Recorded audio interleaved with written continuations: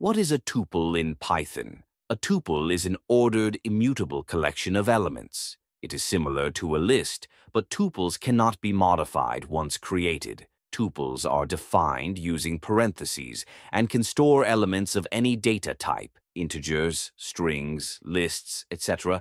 Key characteristics. 1. Immutable. Elements cannot be added, removed, or changed after creation. 2. Ordered. Elements maintain their order, like lists. 3. Heterogeneous. Can store elements of different data types. 4. Hashable. Tuples can be used as keys in dictionaries. A tuple can represent a location's latitude and longitude, which should not change once defined. A tuple can be used in so many occasions, for example in RGB color codes, data records, days of the week, etc. Why immutability matters. Safety prevents accidental changes to critical data. Hashable can be used as keys in dictionaries. Thread safe. Immutable objects are safer in multi-threaded environments. By using tuples for fixed data, you ensure your code is efficient, readable, and less error-prone.